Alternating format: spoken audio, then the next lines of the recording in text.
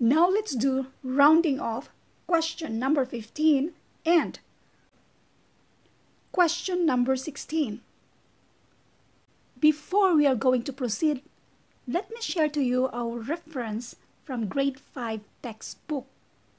K-12 na ito.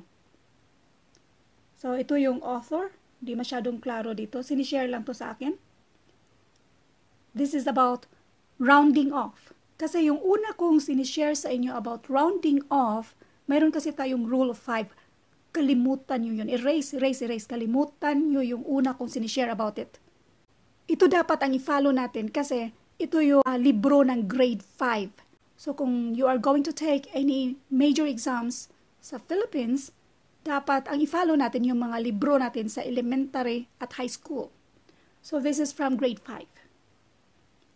Asa na yung kuan dito? Wait. Dito tayo. To round a number means to approximate a number to a particular place value. Numbers may be rounded to the nearest tens, hundreds, thousands, millions, etc.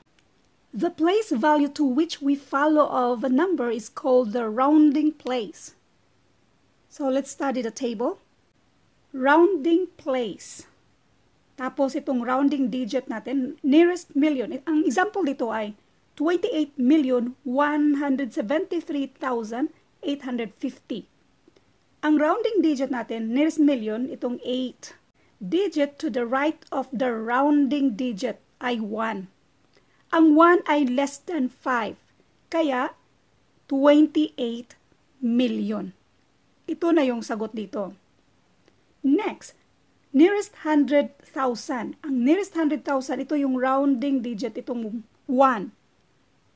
Ang after sa 1, the digit to the right of rounding digit ay 7. Ang 7 ay more than 5. Kaya add up tayo. Ang 1 naging 2. Next, ito ang i-take note nyo. Nearest 100. Ang nearest 100 dito, itong 8 ang rounding digit natin.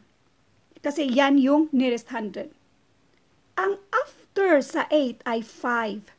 Kapag equal sa 5, again, kalimutan nyo yung previous na tinuturo ko about sa rule of 5. Kapag equal sa 5, ang after sa rounding digit natin, mag-add up tayo. So, in other words, kapag 5 equal to 5 and up, round up. So, ang 8 magiging 9. Basahin natin itong nasa baba. To round the whole numbers, observe the digit to the right of the rounding place. If the digit is greater than or equal to 5, take note. If the digit is greater than or equal to 5, add 1 to the digit in the rounding place and replace all digits to its right with zeros. If the digit is less than 5, retain the digit in the rounding place and replace all digits to its right with zeros. Meron na po tayong separate videos on how to round off. Question number 15, round off 2,833,333 to the nearest 100 thousands. 100 thousands, nasaan ba yan? Nandito. So, itong next sa 8 ay less than siya. Ang 3 ay less than 5. Ibig sabihin, palitan lang natin sila lahat ng 0 at i-keep yung 8. So, ibig sabihin, i-keep lang natin yung 8. At the rest ay palitan natin ng 0. So, ito na yung sagot. 2 million, letter D, 2,800,000. Let's do question number 16.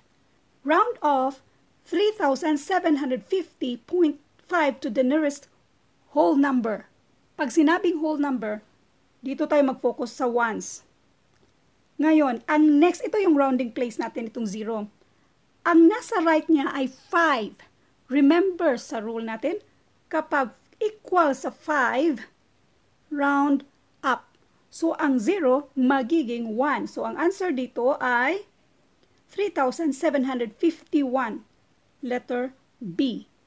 Para sa kadagdagang detalye about rounding off, mayroon tayong separate video on how to round off.